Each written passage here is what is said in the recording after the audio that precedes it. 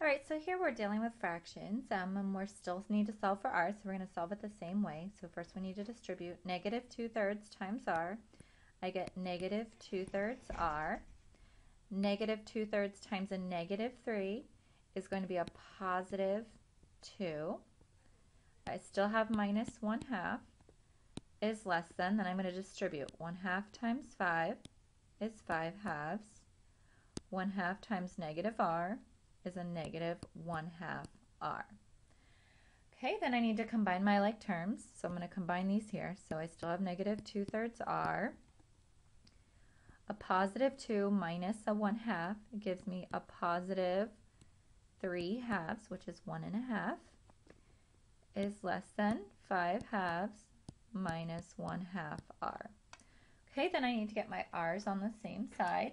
So I'm going to need to move this r. I'm going to add 1/2 r to both sides.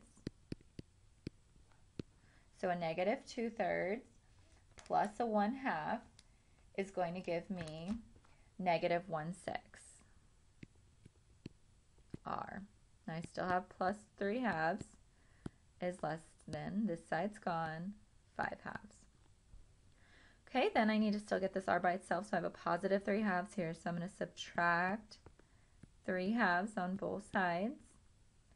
So I'm going to have a negative 1/6 r is less than 5/2 minus 3/2 is 2/2, which is just 1. Okay, then we need to get rid of this negative 1/6. So we're going to divide by a negative 1/6, which we're not going to forget to flip that sign because we're dividing by a negative. And 1 divided by negative 1/6, we get a negative 6 because it's really the same thing as multiplying by the reciprocal. So we draw our number line. We have a negative 6. And we're going to use a parenthesis, and it says r is greater than, so we're going to go to the right.